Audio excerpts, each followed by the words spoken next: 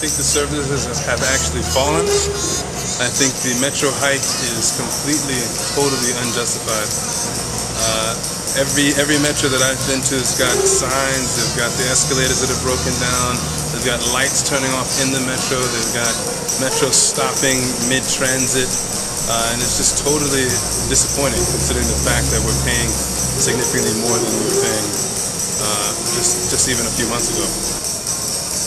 Taking it to work, to and from work, to meetings throughout the city. I think my metro bill is upwards of, I don't know, maybe $200–300 a month.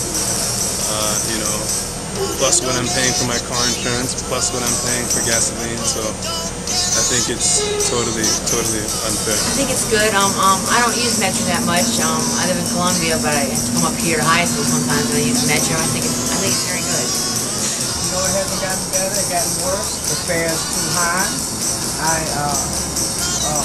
The escalator breaks down all the time. The elevator breaks down. It's just they're not on time. If they do come on time, like the bus and the train connect together. When you get off the train, the bus has just pulled off. They're supposed to wait a while before all the customers get off, so they don't wait their turn. So it's not right for them to go for the fare like that. I think they're using the money for something else to pay for something else. Timely as it goes to timely. Sometimes it's late, but I really don't have that many complaints about it. The ride, I guess it's as easygoing as any other bus ride. I really don't have any complaints. But as far as the service, it's pretty good service.